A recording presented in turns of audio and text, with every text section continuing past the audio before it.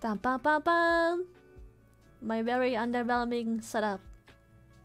This is it. It's functional and clean for the most part, except for just my breakfast and old water bottle. Lack of LGBT lights, but it's pretty clean.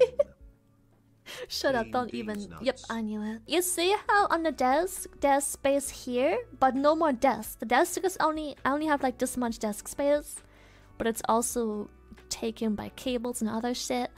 If I put a monitor arm here, it can hold these screens and have the third screen be here above the desk, where I can then have my dashboard. Yeah, so what? I have no cable management. Why? Because it fucking works still. You're reflected on the screen? No!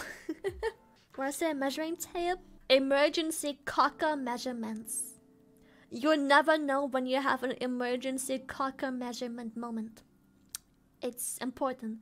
I do not need to see OBS here or myself, but when I look forward, I don't see this well. So I don't know if I'm tracking well, if I'm looking straight or anything. I do have the preview always. I think it's important to quality check your stream every time you look over to see if you aren't blocking anything, if you're still centered, if you're still tracking well, shit like that.